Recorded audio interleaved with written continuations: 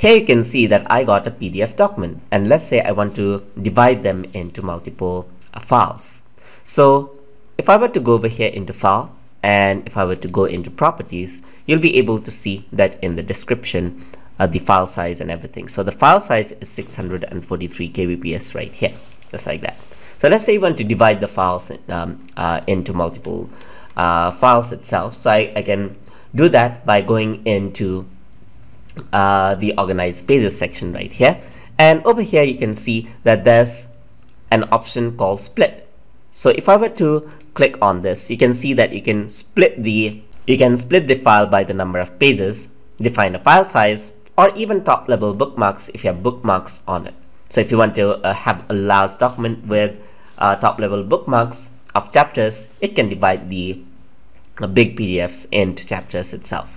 So in my case, what I'm going to do is I'm going to choose number of pages, and let's say I want to divide by 3 pages. So 3 pages right here, 3 pages, and so forth.